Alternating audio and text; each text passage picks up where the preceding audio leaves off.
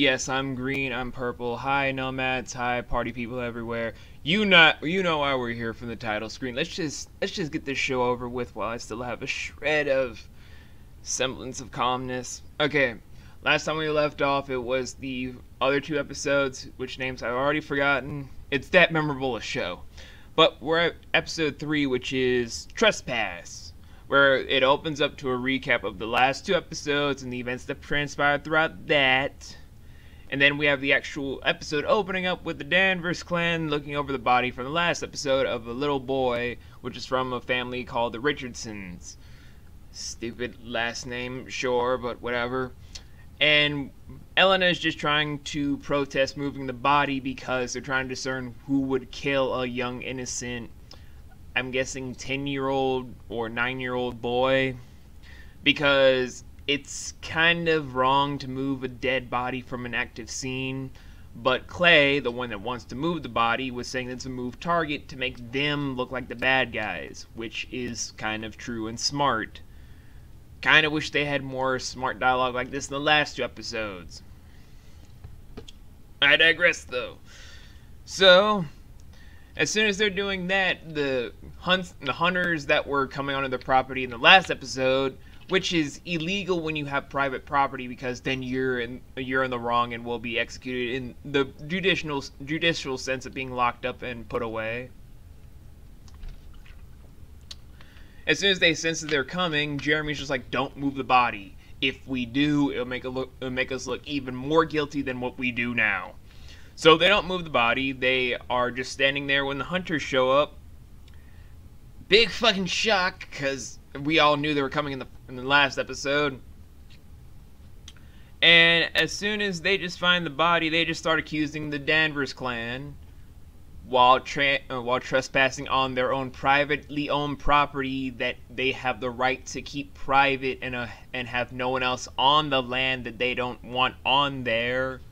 Meaning whatever accusations that they have, the trespassing itself would deem them put away for a fine or put into jail for a small amount of time. Whether they did the crime or not, you have to have a warrant to go onto private property, which the hunters did not. So their accusations mean as much as this chain on my Blue Yeti microphone. So they start having a big conflict going on where they're starting to threaten the Danvers for them not doing anything for the wolves hunt, even though they're technically in the wrong of a legal standpoint of not moving from the fucking line. Seriously, writers, why are you doing this? Are you trying to show that you don't give a semblance of care for your own plot? So they then start taking the safety off their gun while Elena is staring down one of the dogs named Blue, which gives me weird Wolf's Rain flashbacks for some reason, and I wish I knew why.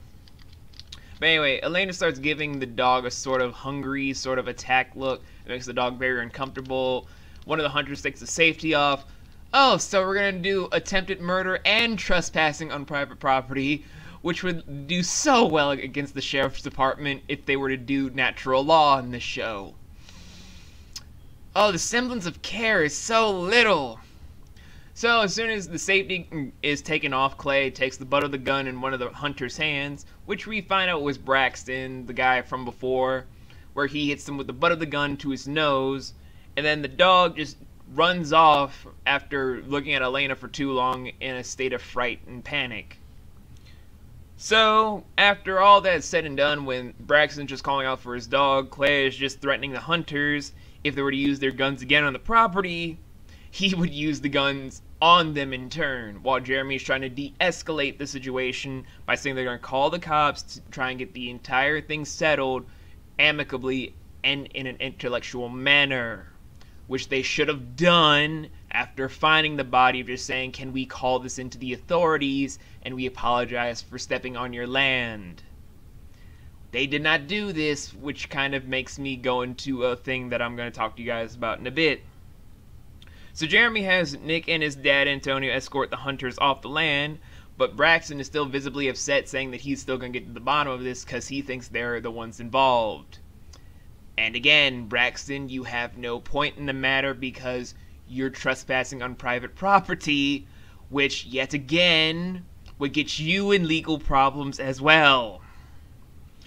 So Jeremy makes a call to the sheriff's department, and then that's when the credits begin.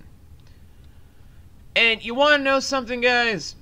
Because the show doesn't have a semblance of care, for the notes I've made for the rest of this whole review, in not only this episode, but for the entirety of the next episode you guys are going to see in a few minutes from now, I will give zero care to explaining as much of the plot to you guys, because the show barely cares about its own direction at this point in its own epilogue state of episode 3 from the standpoint of episodes 1 and 2.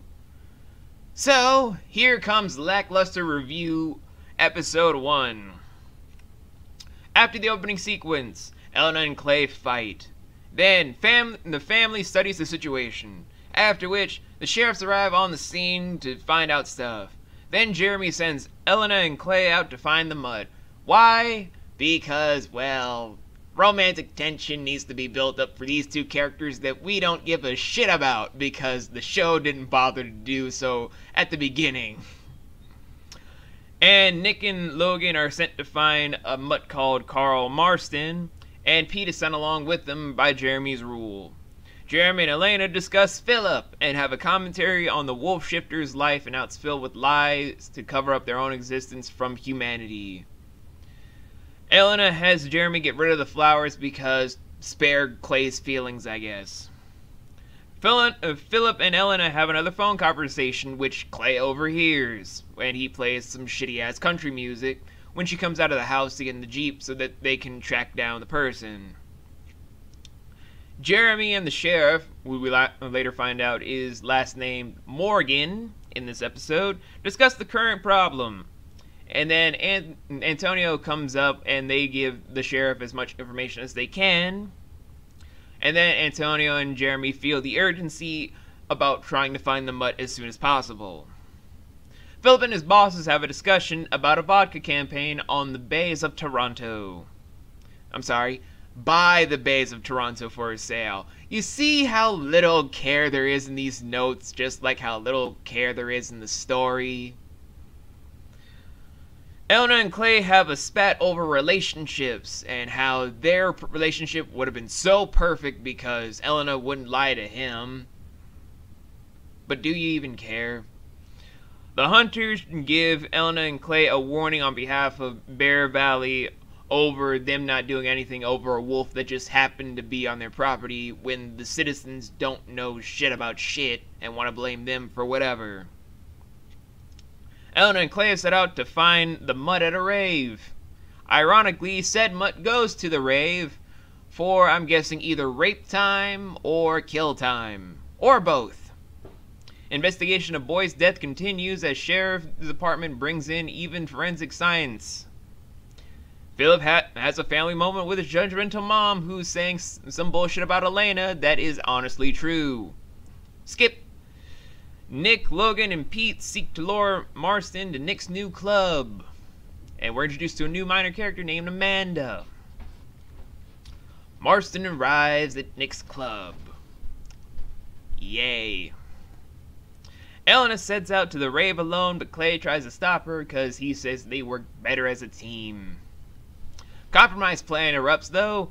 She'll lure him outside and he'll snatch him up. The old Bitten snatch. Elena rebukes ever wanting to do stuff shifter again, but has to go in the fray anyway and just says, fuck it. Riveting. Yay. Tiny Elena and Clay romantic tension moment, because romantic tension moment is what we need. I honestly do not care. Marston sits down with Nick and his group about giving information on other mutts. And then we go back to the rave scene, and the rave scene is trying too hard to be a rave.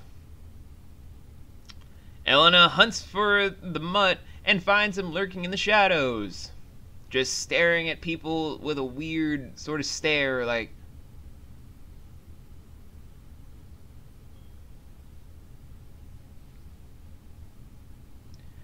Elena and the Mutt have a discussion on his actions and what's wrong, as the Mutt has a nihilistic sense of himself, saying that he is death, and he enjoys giving people death. Okay? The Mutt tries to threaten Elena, but it backfires, and during said threat, the Mutt begins to sporadically change into a wolf shifter sort of creature thing, or whatever. I've honestly stopped caring at this point in the review, so whatever. Clay waits at the wrong door while Elena keeps the guy away from the humans inside of an office. Then we go back to Nick and Marston discussing the current info crisis and wants information from him, Mutt to main pack. But Marston has a price for the info. Territory of his own. Anywho, the Mutt escapes from the holding cell that he was in by Elena's choice, and so Elena frantically searches for him. Yay. The Mutt then attacks, and people go into panic around all sorts of locations in the rave. Exciting. And from this whole motion of things, the sheriff's department hears about what's going on at the rave party and goes into action by going into all their cars, with Jeremy and Antonio getting the news shortly after. And after one near kill and one definite kill, the Mutt is then outside where the sheriff's department opens fire on him first, and then right when he's about to kill the main sheriff character that we're supposed to care about, a car conveniently runs him over. So this plot thread is over? I don't know. But Elena goes back inside for the person that was bitten and finds out he's going to start turning. Clay examines him for what he is, a drug user and a panicking teenager, gives him a mercy kill. Elena looks on horrified. They leave the club. And then after that, we go back to Nick, Logan, and Pete, who go over Marston's deal and try to discern what to do. Jeremy then calls Pete and Logan to tell them the Mutt is dead and that they're free to leave. And Logan and Pete prepare to leave for their own separate lives. Pete going back on tour and Logan going back to his girlfriend. And not before Pete gives them one last hug before fading out to Elena and Clay discussing tonight's events, where all Elena does is lament about her abilities of control, being a ticking time bomb, and Clay's mercy killing, and overly saying that she's no longer needed. Again. While Clay is just saying, keep telling yourself that. That's why I keep saying to myself about, this show is going to get better, right? And then my brain is like, keep telling yourself that. Keep telling yourself that. Jeremy then walks in later on to tell Elena that everyone does need her, but she says that she's leaving and never coming back. So we're going to set the timer for the imploding on her own words now. Elena returns to Toronto and Pete embraces her.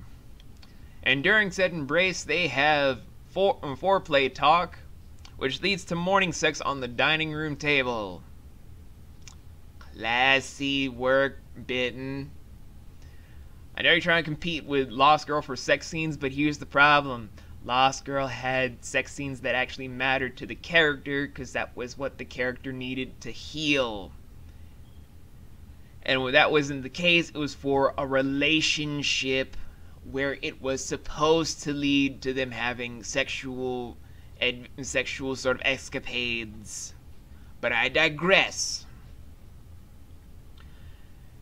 After that, they have an after-sex talk about Pete supposedly getting high fives and then going to have sex in the bed before they start making dinner, where Logan and Rachel are invited to dinner by Philip. And then we're going back to Stonehaven with Jeremy and Antonio discussing a project for the Mutts in the future, while everyone that's still there are lamenting that Elena didn't stay. So sad. Boo-hoo. Philip and Rachel ask Logan and Elena innocently enough about the family and about their whole lie process. They do so clumsily by saying it was a cousin named Danielle who had a son and a daughter, 4 and 6. I don't know if the girl was 6, the boy was 4. I don't know or care at this point. We all know this. Then Antonio and Nick set out to track down Marston because he seemed to know a lot more than what he was letting on to, which sounds interesting, but the show made interesting a real rarity at this point, so why even bother? Elena and Rachel have a discussion over relationships and Logan and Elena's family while on the terrace.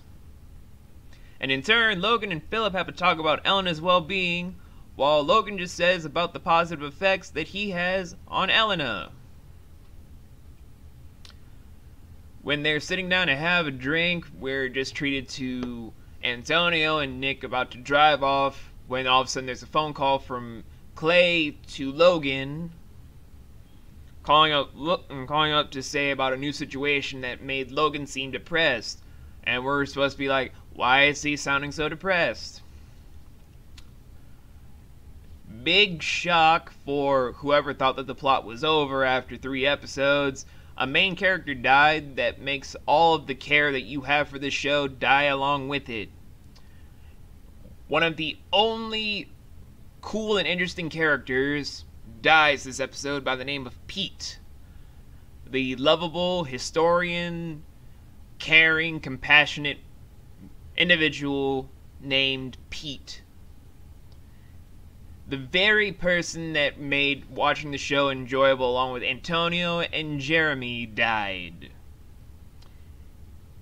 And now the Danvers clan are holding grief over Pete's death as the camera then just cuts out while the credits roll.